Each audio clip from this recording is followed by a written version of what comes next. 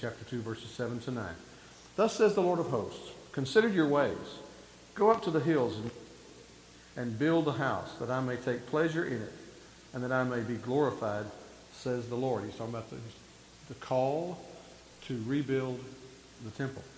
Chapter 2, verses 7 to 9. And I will shake all nations, so that the treasures of all nations shall come in. And I will fill this house with glory, says the Lord of hosts. The silver is mine, and the gold is mine, declares the Lord of hosts. The latter glory of this house shall be greater than the former, says the Lord of hosts. And in this place I will give peace, declares the Lord of hosts. Two pictures there. One is of the physical rebuilding of the temple. The other is of what God will do in it and through it. And it's interesting. As great as the first temple was, he says the glory of this one will be greater than the first. And of course, the ultimate glory of the temple is the Lord Jesus Christ coming to be our Messiah, and then the Spirit coming and dwelling in us to make us temples of the Holy Spirit. We've read together what?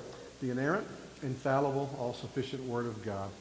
Let's watch this video and learn, and then we'll do our own little study off of this after that.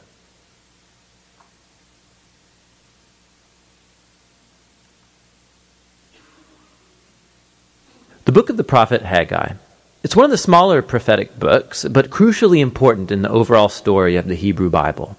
So for centuries, the Hebrew prophets had been accusing Israel of breaking their covenant with God through idolatry and injustice, and they warned that God would send the great empire of Babylon to take out Jerusalem, destroy the temple, and haul off the people into exile. And it all happened in the year 587 BC. But that wasn't the end of the story. The prophets also believed that there was still hope, and that God would one day bring back a transformed remnant of his people Israel to live in a new Jerusalem, where God's presence would live in their midst. Now, when we turn to Haggai, the year is 520 BC, nearly 70 years after the exile. And the Babylonian Empire has recently collapsed, and the world is now ruled by the Persians. Now, they allowed the return of any exiled Israelites who wanted to go back to Jerusalem, which still lay in ruins. And so, under the leadership of a high priest named Joshua, and Zerubbabel, an heir from the line of David, and a group of exiles, they all returned and began to rebuild the city and their lives. Remember the story from the book of Ezra, chapters 1 to 6. So our hopes are high, and the future seems very bright,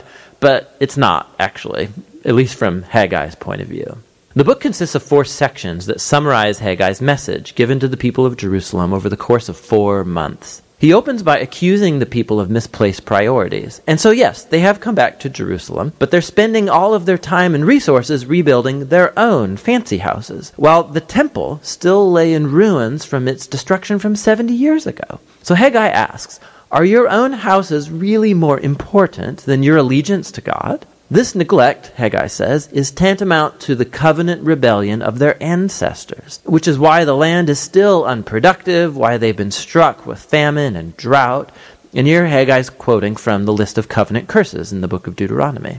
And so Haggai's challenging words, they're followed by a story of the people's response. Remember also the story in Ezra chapter 5. We're told that Zerubbabel, Joshua, the remnant of the people, were provoked by Haggai's message, and they were motivated. They started rebuilding the temple. So in the next section, Haggai follows up 1 month later, and he addresses some problems of shattered expectations among the people. So the temple that they're rebuilding is really pretty unimpressive. It's nothing compared to the glory of the temple Solomon built here some 500 years earlier. And so morale was really low for finishing the project. And so Haggai reminds the people of the great prophetic promises of the future kingdom of God and about this temple. He draws from the earlier prophets, especially Isaiah and Micah, about the new Jerusalem, and that it would be the place from which God would redeem the whole world, and where all nations would come and participate in God's kingdom, resulting in an era of peace. And so the temple, it plays a key role in God's plans for the future. And Haggai calls on the people to work in hope,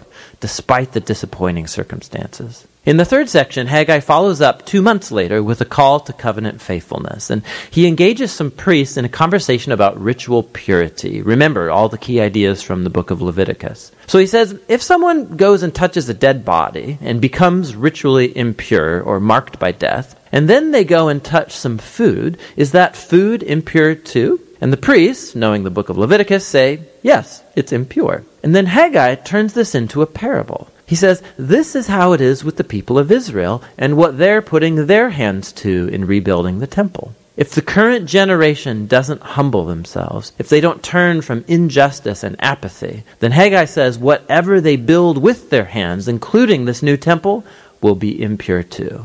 Haggai's challenge is that it's only by true repentance and covenant faithfulness that their building efforts will result in God bringing his kingdom and blessing. And so, in a sense, Israel's future lay in their hands. God's waiting for his people to be faithful. And so the choice that Haggai's laying before the exiled generation is very similar to the challenge Moses gave the wilderness generation before entering the land. Their obedience will lead to blessing and success, while faithlessness will lead to ruin. The book concludes with Haggai's summary of the future hope of God's kingdom. He's going to make the New Jerusalem the center of his glorious international kingdom. And from there, he will confront and defeat evil among the nations. He reminds people of the defeat of Pharaoh's army in the Exodus story. God will fulfill here his promise to David and establish the king from his line. And in Haggai's day, that was represented by Zerubbabel. And so the book ends with the choice of a bright future just hanging there. So the question is, will Haggai's generation be faithful to God? Will they experience the fulfillment of all these promises? And Zerubbabel, will he be faithful? Will he turn out to be the Messianic king? And you have to just keep reading into the final 2 books of the prophet, Zechariah and Malachi, to find out. But you can see how this little book contains a great challenge to every generation of God's people, that our choices really matter, and that the faithfulness and obedience of God's people is part of how God has chosen to work out his purposes in the world. And so this surprising truth should motivate humility and action in God's people as they look forward to God's coming kingdom. And that is the message of the book of Haggai.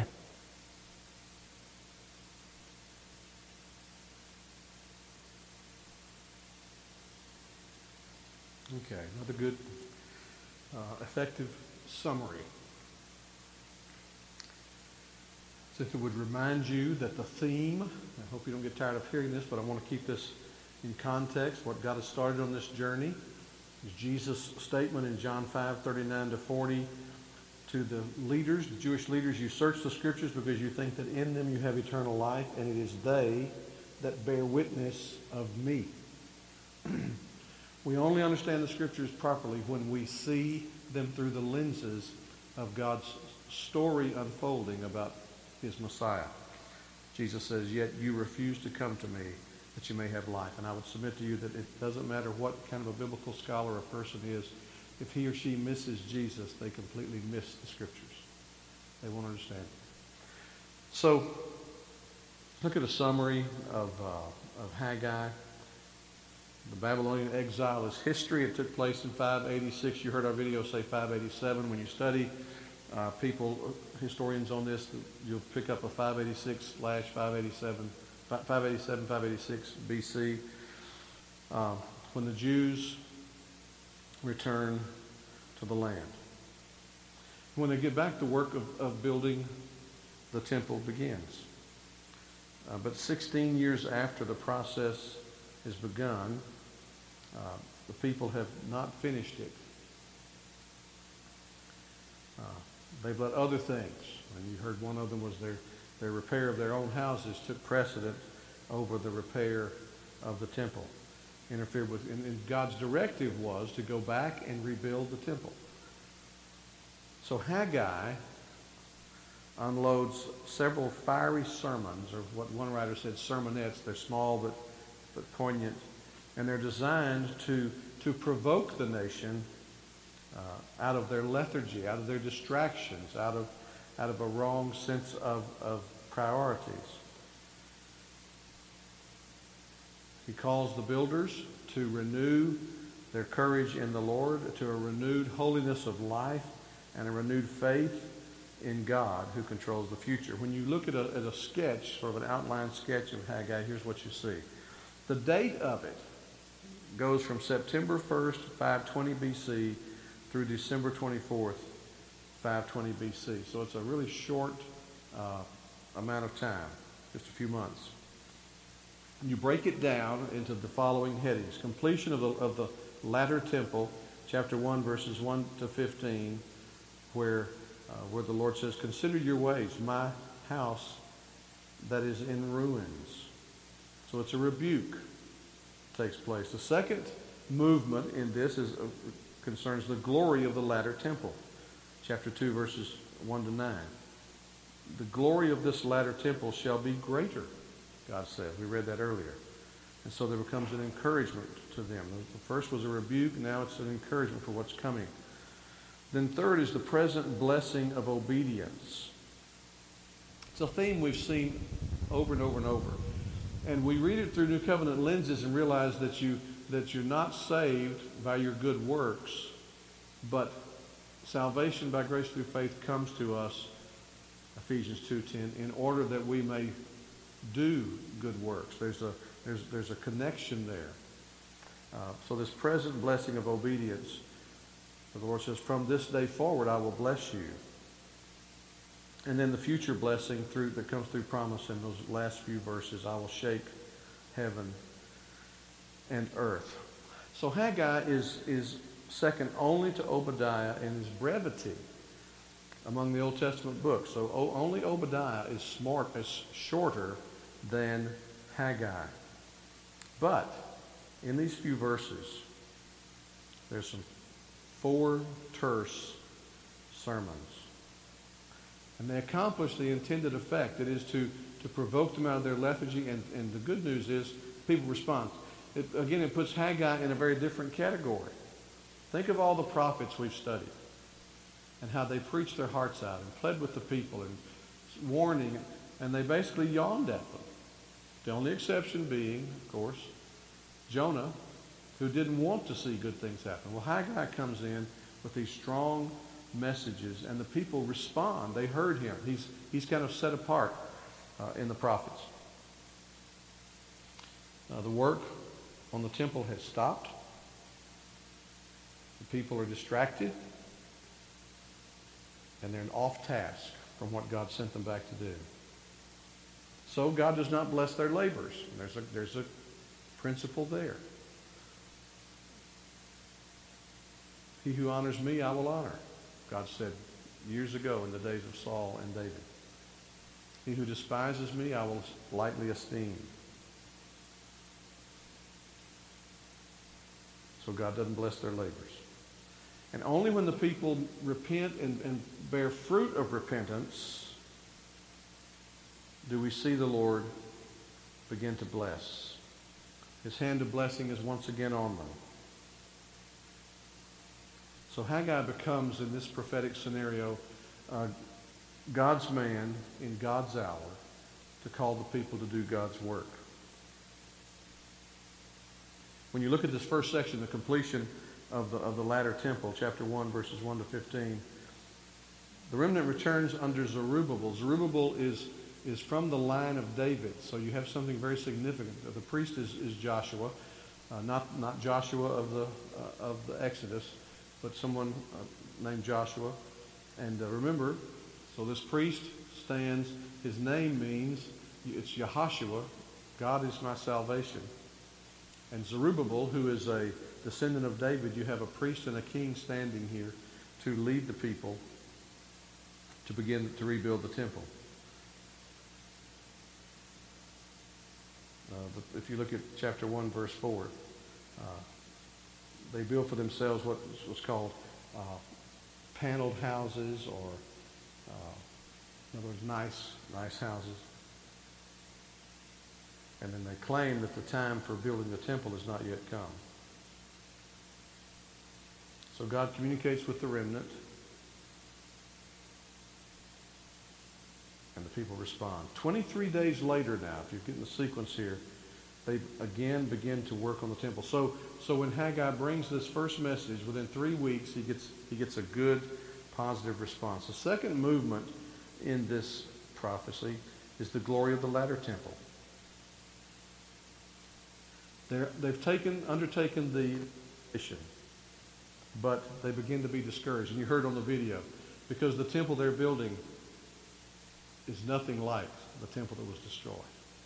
And what they're going to have to learn from this is that the latter glory of the temple will not be in the building, but in the dwelling of God. That's where they're going to learn to look. And so as the elders remember the glory of Solomon's temple, they begin to complain about what's being put in its place. And so Haggai begins to remind them of God's promises. And appreciate this. This is a people at this point very fixed on physical location. They're being weaned from this to learn that God does not dwell in buildings, that you must seek him for his majesty, and will learn then that we become. Paul says in the New Testament, in Colossians, Christ in you. And if you read the language there, it's Christ in the midst of you. In Colossians, it's not Christ in you and Christ in you. It's Christ in the midst of you is the hope of glory. And so they begin to be weaned to view God in a more spiritual, near, if you understand the words, transcendent and immanent. The transcendence of God speaks of his sovereign majesty that is unparalleled, it's comprehensive. His immanence speaks of his drawing near to them, and they're going to have to learn to see him both ways. Then there's the future blessings. When he addresses the priests, he gives a second message to Zerubbabel himself, who's a governor. Zerubbabel's role, by the way, is that of a governor. He's under the authority of the foreign power. God will move in judgment. By his power, he will overthrow the nations of the earth, which is good news. And Zerubbabel, we'll see in a few minutes, it becomes a symbol of the Messiah, the coming Messiah. Zerubbabel will be honored. What is Zerubbabel? He's the son of David. And so there was this promise that the son of David will sit on David's throne. Well, as far as the title of the prophecy, we mentioned this a little bit last week too. God raises up this one, and if you look at his name in the Hebrew, it would be Haggai. There's some speculation as to where that comes from. What's the derivative? Perhaps some have offered from the Hebrew word Hag, which means festival. It may also be an abbreviated form of Hagia. And Hagia is the festival of Yahweh. So they conclude from this that his name, Haggai, means festal or festive. One possibility that's been posited is that he may have been born on the day of one of the major feasts, and so that would be the name that his parents would give, such as the Feast of Tabernacles, perhaps. It's pointed out that in Haggai 2:1 that his second sermon takes place during the Feast of Tabernacles. You wouldn't pick this up unless you knew the chronology here. When in Hebrews they start talking about in this particular month, and they're citing festival chronology. Haggai 2:1, in the 7th month, on the 21st day of the month. Why would they say that? Because that is the day of the Feast of Tabernacles. You go read your Old Testament Levitical code and Deuteronomic code, and you'll see that those days are spelled out for that. The word of the Lord came by the hand of Haggai the prophet. Who's the author? Well, we know his name is mentioned 9 times in the prophecy itself. So it's really interesting. You know, we've talked to you as we've gone through these 30-something books that some people say, liberals usually challenge the authorship of this or the authorship of that. Haggai is different. His authorship is virtually uncontested, no matter where you find yourself in the spectrum of theological discussion. There's a unity of it, of the theme. There's a unity of the style. He gives us the dates himself. But he's only known from what is said in this book, and then 2 references I want to call your attention to in Ezra. Ezra chapter 5, verse 1. Now the prophets Haggai and Zechariah, the son of Iddo, prophesied to the Jews who were in Judah and Jerusalem in the name of the God of Israel who was over them. So you see this reference in Ezra chapter 5. In chapter 6, verse 14, and the elders of the Jews built and prospered through the prophesying of Haggai the prophet and Zechariah the son of Iddo. They finished their building by decree of the God of Israel and by decree of Cyrus and Darius and Artaxerxes, king of Persia.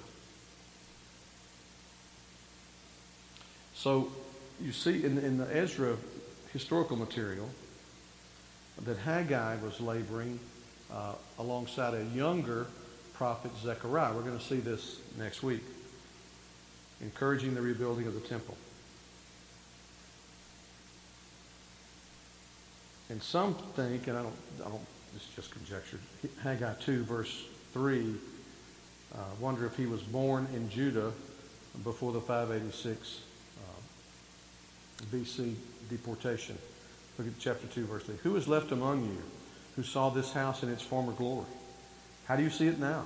Is it not as nothing in your eyes? Talking about the contrast after the destruction of it.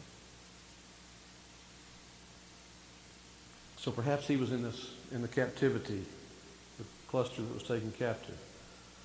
A small number of those who could remember the former temple before its destruction. Others suppose he may have been born in Babylon during captivity. If he was born before, he'd put him about 75 years old when he preached these messages. So let's get our chronology right. In 538 BC, Cyrus of Persia issued a decree allowing the Jews to return to their land and rebuild the temple. The first return was led by Zerubbabel, and in 536 BC, work on the temple began. So 586, 536, 50 years later, they return and begin the work. And you can read some background in this Ezra chapters 4 through 6 if you want to. And you'll read there, you remember how the Samaritans hindered the building of the temple. They wrote a letter to the Persian king protesting it. And the remnant began to be discouraged because there were so many challenges to the task they wanted to accomplish. So their optimism, when they first were released from captivity to return to their homeland, turns into desolation because what they faced there, the land was fallow, crops failed, it was very hard work to survive. There was a lot of hostility they faced, other hardships. So it wasn't the great parade back home that they thought it would be. And they're not really unlike the Jews who leave Egypt in the Exodus, who are thrilled to leave, but then the more they journey, or in this case, the more they labor to restore, the more they realize they gave up, though they were slaves in captivity, they gave up relative comfort in Babylon to take on quite a project. And so in 534, so the decree goes out in 538, they're released in 536. In 534, rather than fight the opposition around them, work ceases on the temple. Their discouragement leads to spiritual lethargy. They became preoccupied with their own concerns. There's a pattern here, folks. You read about this and you see that could happen today. There's a zeal about the possibilities of what God can do.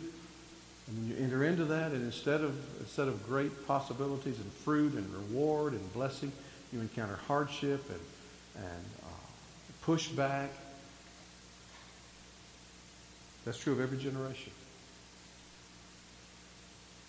So they turn to bless themselves. If they're not going to have the blessing of God upon their labor, they turn to bless themselves. And so you'll read that they began to muse, perhaps our building of the temple is premature. Maybe we need to tackle this later. We need to get get a firm foundation first for ourselves. Perhaps after we rebuild Jerusalem, then we'll put the gemstone, the capstone in it by rebuilding the temple. So these were the excuses for neglecting the work that God had called them to do.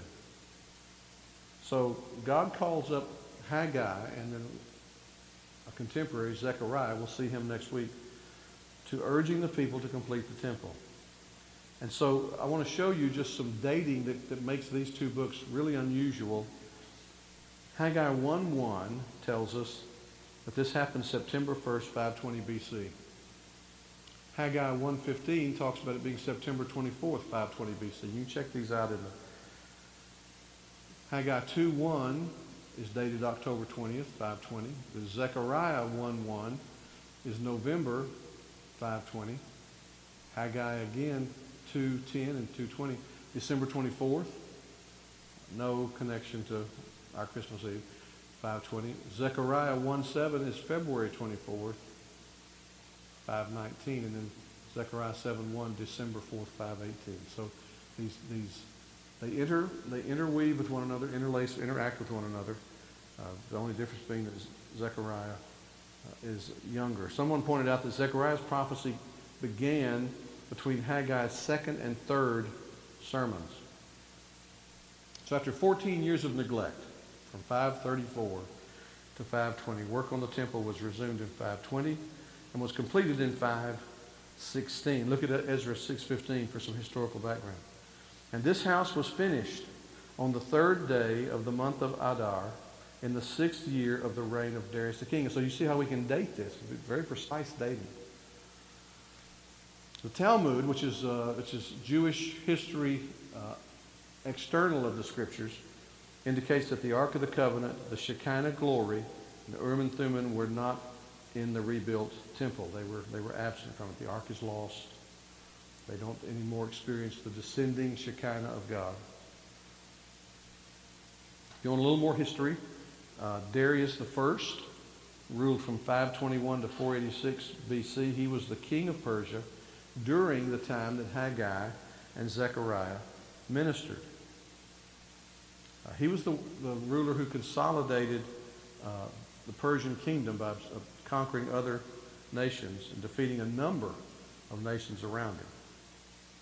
Well, what's the theme? The title of tonight is Reconstruction of the Temple. The theme is that the remnant must reorder its priorities and complete the temple before they can expect the blessing of God upon their efforts. You see that's an evangelical principle for gospel laborers today. We always need to reevaluate our priorities. Are we putting them, emphasizing gospel priorities if we're going to have the blessing of God? If we get preoccupied with other things, we may feel good about our preoccupation, but we don't necessarily have a guarantee to the blessing of God if we're not ordering in priority of what He says is most important. And so God uses different things to arrest their attention. Difficulties they faced within and without.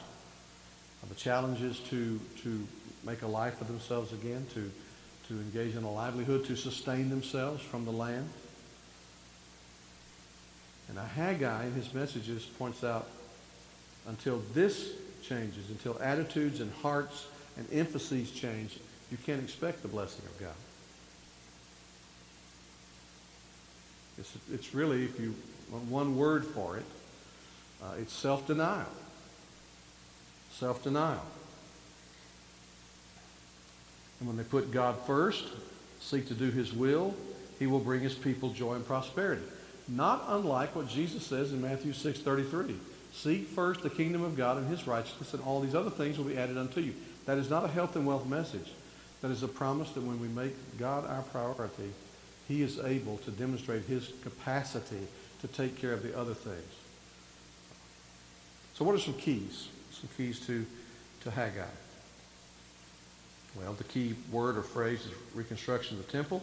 We looked at the verses already. I won't read them again for you. I'll simply cite them. Where God challenges in chapter 1, verses 7 to 8. Go up to the hills, bring the wood, and build my house, so that I may take pleasure in it. Please me. in other words. That's a challenge, isn't it? Who are we living to please? Please ourselves? Please someone else? God says, please me. Not because he's selfish, but because he knows that if we undertake to please him, that is the path of blessing and joy. We talked about that this morning in Haggai 2:7-9. The nations shall come. You focus on what I want you to do. The nations shall come. You're going to hear in Zephaniah that the day is coming when 10 men will lay hold of the skirts of a Jew and say, let us go with you, for we have heard that God is with you. That's the picture. When you do God's work God's way, he has the ability to bless. And then the key chapter, of course, is chapter 2. You see this in verses 6-9. For thus says the Lord of hosts, yet once more in a little while I will shake the heavens and the earth and the sea and the dry land. And I will shake all nations, so that the treasures of all nations shall come in. I will fill this house with glory, says the Lord of hosts. The silver is mine, the gold is mine, declares the Lord of hosts. The latter glory of this house shall be greater than the former, says the Lord of hosts. And in this place I will give peace. And that word peace is the key, declares the Lord of hosts. Now they were thinking, no doubt when they heard this, that when we finished building the temple, and they certainly had something bigger in mind than what they were building. Their thinking was, if we build this another grand temple, the nations will simply just bow before us. They will bring their treasures to us because we will be the envy. Notice what God does with them. No, it's going to be a smaller building. You're going to have to find glory somewhere else, not in the size of your building. You're going to have to find confidence somewhere else, a ground of boasting somewhere else. He humbles them to make them look to him. Follow this, to make him look to him and not to what they have built in his name. But where do you see Jesus in Haggai? Well, certainly where the word peace shows up in chapter 2, verse 9. The latter glory of this house shall be greater than the former, says the Lord of hosts. And in this place I will give peace. And he does. He gives the Prince of Peace. Jesus comes, says what? Destroy this temple, and what? 3 days, I'll raise it up. What's he talking about? Well, we're told in the commentary, he wasn't talking about the temple. He's talking about himself, dying and rising again. He becomes the focus of the dwelling of God. He is Emmanuel. He is God with us. You don't look to the temple anymore to see the Shekinah glory descending upon the temple. You look to Jesus Christ. And what did John say in his prologue? And we beheld his glory. We gazed upon his glory. When we did that, we discovered that it was the glory. And the word glory, by the way, doxa in the Greek, is the Hebrew equivalent of Shekinah. So you could say, if you wanted to bring the words over, we beheld his Shekinah. When we did, we realized that it was a manifestation of one uniquely begotten by God the Father. Not full of gold and silver, not full of pomp and splendor, not full of grandeur, full of grace and truth. And so Jesus is set forth, and someone has suggested that Zerubbabel in this prophecy is a type of Christ, because he is the line of David, which seemed obliterated. How could the line of David ever be reestablished? Well, here comes Zerubbabel, an offspring of David, back into Jerusalem to participate in rebuilding the temple.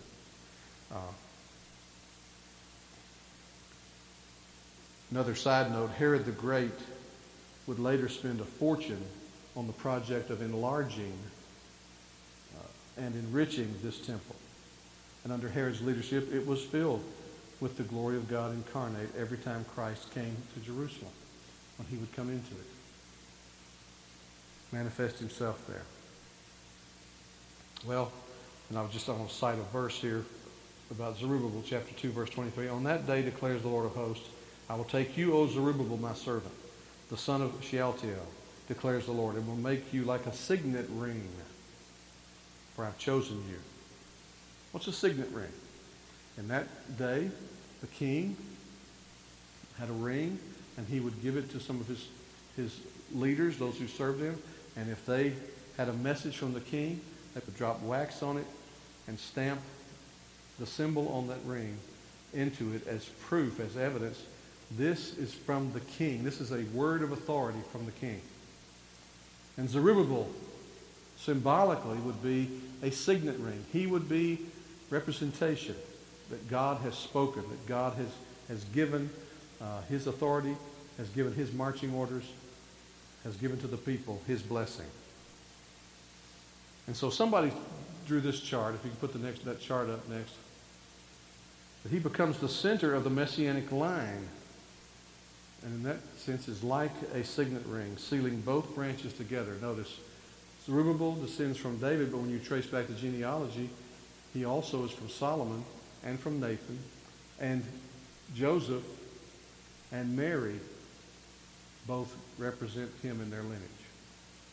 So he really is sort of a linchpin in the reestablishing of the glory of God among his people and the intention of God to manifest his pleasure, his will, his word, and his way to his people.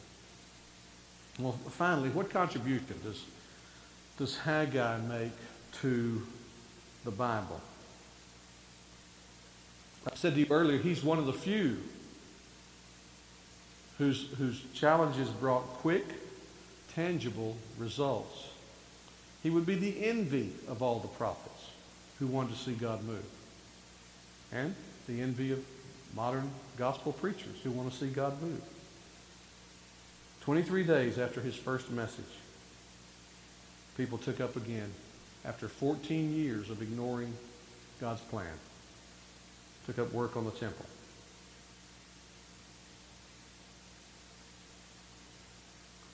God said in this establishing of the second temple in Haggai 2:19, from this day forward, it says, is the seed yet in the barn? Indeed, the vine, the fig tree, the pomegranate, the olive tree have yielded nothing. But from this day on, I will bless you. When they had reestablished the representation, a physical symbol of God's glory. Now, why? Well, if you've tracked this with us throughout this whole study, we've talked about from time to time how in the Mosaic law,